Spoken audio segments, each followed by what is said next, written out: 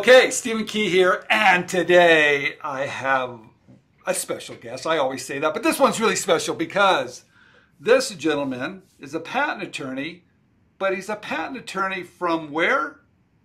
Australia, all the way on the other side of the world. And the reason why Anthony is on today is that we're going to tie into a story of someone that I know that came up with a great invention, licensed the invention to a company, collected her first check. Connie, we'll do a link so people can see it. We'll cut that in. But it wasn't easy for Connie, was it, Anthony? Because she went through a lot of attorneys and she had some problems. Then she found you. What was the problems? Connie had a few problems with her specification when it was drafted, and she had these lovely drawings in it, and the drawings really described her invention, but the patent attorney she took it to really described her invention poorly and didn't describe all the features, and particularly the key features that really drove her story. Particularly if you look at Connie's invention and you hear Connie talk, she had a few problems. Like she saw a problem and then she saw the solution. And my job as a patent attorney is to really eke out that solution and reduce it to a bunch of features that you can actually claim, and to differentiate that from the marketplace. And the previous patent attorney did a really poor job of it. And also when he first got the exam report, because in Australia you can request an examination on the provisional, he just gave up. He told Connie that it was a useless case. And Connie was really upset at the time, and she contacted us, and she said, well, what can you do that's different from them? And I said, well, send over the exam report and send over your specification. We'll have a look, and we won't charge you. We'll just have a look. And yeah, and we could fix it. So we worked really hard and we fixed it. And also the interesting thing was that the licensor that she was talking to really had an interest in getting a granted patent at the end of the day, which is quite different to a lot of licenses that we've done. And this really drove us to try and get this through the patent office as quick as possible, which is something that usually goes against what I usually preach. I usually preach that we go slow as possible. No, wait a minute. You go slow, because that's what I say too. Go slow, but... Absolutely. And the reason being is because if you've got a pending application, that pending application is probably more valuable than the granted application. Got it. Because I can go and buy an infringing product that might be on the market, sit that on my desk and reverse engineer the claims. Okay, so I can sit there with the infringing product just slap bang on my desk, and I can look at the features and pull the features out and match that with your specification. And that's how you really, particularly in the US, this is really important. And in Australia, we can do the same thing. Europe, it's less so that you get away with this sort of stuff. But in Australia, you can definitely do it. And the USA, you can definitely do it. So let's talk about what's important when you're working with a patent attorney. Because, and I think you hit upon it, when I come up with an idea, I would show my patent attorney, first I'd file a provisional patent application, and maybe I'm talking to him even then. But I want to show what's important, why I'm selling it. Why is someone going to license it from me? I'm showing them the sell of the idea. How important is that in your opinion? Okay. The main thing is any patent attorney can put a written description of your product in, right? The thing that sells it, or the thing that differentiates it from the marketplace, is the story. So it's really important if you look at a patent specification, it's got a couple of key components. And one of the key components is the background, because the background gives you a free opportunity to tell the examiner, I know all of this and my invention's better than this because, right? And you don't even have to, it doesn't cost you anything to do that. So you just put it in.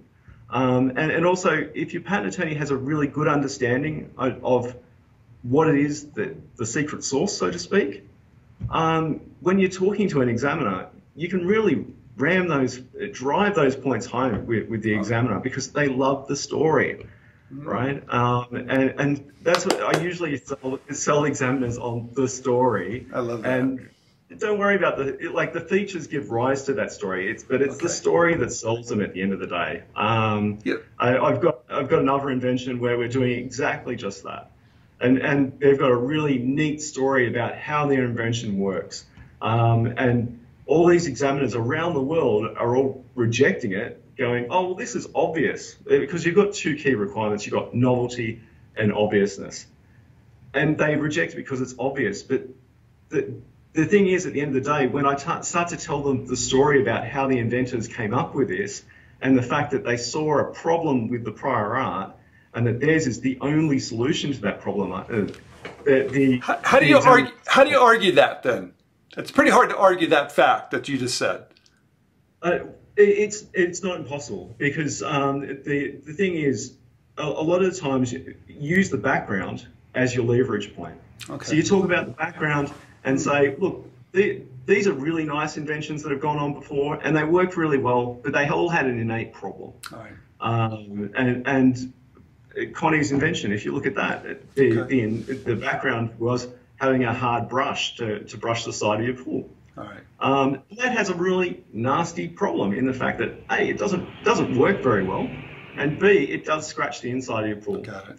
Okay. Hey, Anthony, tell me, working with your patent attorney, I'm always telling everybody, how do you know if he's inventor friendly? How do you know that? Look, I think developing a relationship with your patent attorney is probably the easiest thing. Like, go in there, meet them, talk to them, and if you don't like them, go somewhere else. You've got to really, they've got to really understand your invention, because they are your representative. Okay, and in front of the patent office, or even if they're going through agents and that sort of thing worldwide, they are your representative and they should be on your side. If you feel that they're not on your side, go find someone else. Okay. And make sure that they're really pushing what your invention is. We had another inventor that came in from a different attorney firm who had it was a software process / hardware device that was for connecting a home up. And his invention was really badly drafted by a patent attorney. It had 350 claims on it. And none of them were novel or inventive as far as I could tell. Okay. And I invited the inventor in and I said, look, we can't work out what your invention is from this. And the reason, because we took it on after it had gone to what's called national phase, which is the country level. And we're arguing it in front of the country level examiners. And we couldn't argue that based on the specifications because it's so badly worded. And we talked to the inventor, interviewed him, and suddenly realized that what he wanted to protect was one thing out of the whole specification. The specification went for about 300 or 400 pages in total, and he only wanted to protect one thing. So we redrafted the 10 claims and processed those 10 claims, which was a lot cheaper for him. Tell me this, Anthony. Building a relationship, right? Making that connection, you said, making sure that that patent attorney understands it, can tell a story, can represent it correctly. How important is having any type of manufacturing knowledge? Is that important at all, in your opinion? Look, having the inventor doesn't need to have manufacturing knowledge, but you need to know the boundaries of what your knowledge base is. If you don't know it, go get someone who does know it, right? Like we constantly refer people on to industrial designers. We've got a team of industrial designers. They don't work in-house for us, but we refer them out. And we've got about 3 or 4 teams that we work with, and we let the inventor choose whichever one they like. It doesn't matter to us which one they choose. They're all pretty good out of the ones we've got. And they will take your product and move it that step further down the path to get it a bit more manufacturable, because there is a massive leap between having the basic idea and having something that's manufacturable. And I've seen a lot of people come in and go, oh, I've got this brilliant idea, I've got CAD drawings, I've got it all, it's all ready to go. And they bring it in and we go, hey, look, we'll file a provisional, because the reason is with the provisional is that we can update it over the course of 12 months. Sure. And tell them that, and it gives them a bit of design freedom. And we send them off to industrial designers. They come back and go, oh yeah, I forgot this part and this part and this part and this part. And it can be as simple as changing like if you've got a square box, it could be as simple as changing the walls so that they're a millimetre in, so it falls out of the mould and things like this, which Most inventors don't know. Yeah, I see so many, I believe why there's so many patents out there that are basically worthless is that, how do you make them? They're just a concept. And so I think that knowledge, and if you don't have it, go get it. I like that you said that. Okay, so how important is to think beyond that you're going to get a patent, but let's say the competition is going to come in. Is there a time to think about workarounds maybe or variations? Should you think about that early or later? What's your opinion? I think constantly, actually. You should have and when you start out, you need a firm grasp of what's gone on before, okay? And that gets back to when we draft a specification for someone, we do a basic keyword search on Google Patents for a start, so we know where your invention lies in the whole field.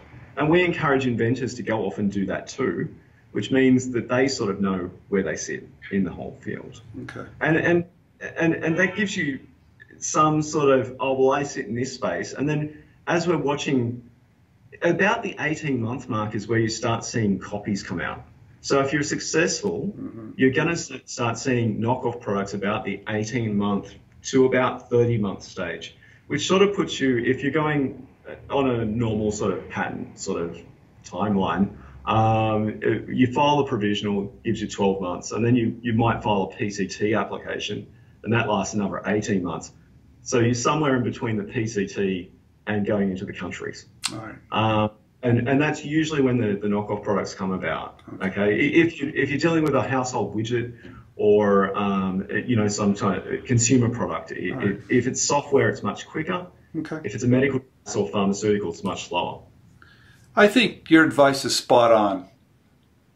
Thank you. And I really like it. You must be reading my books. I did read your book, and what I loved about it was the fact that it is exactly what I've been telling my clients all the way along, particularly with licensing. And I think the most important message in the whole thing is do your homework, right? There is no substitute for hard work. You really need to.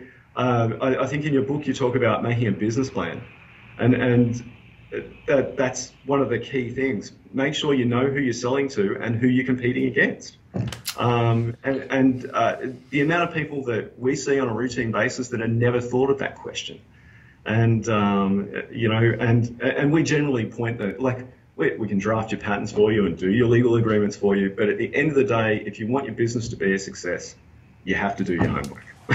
Yeah, my patent attorneys gave me great advice over 20 years ago. They said, Steve, protection's fairly easy. We can handle that for you.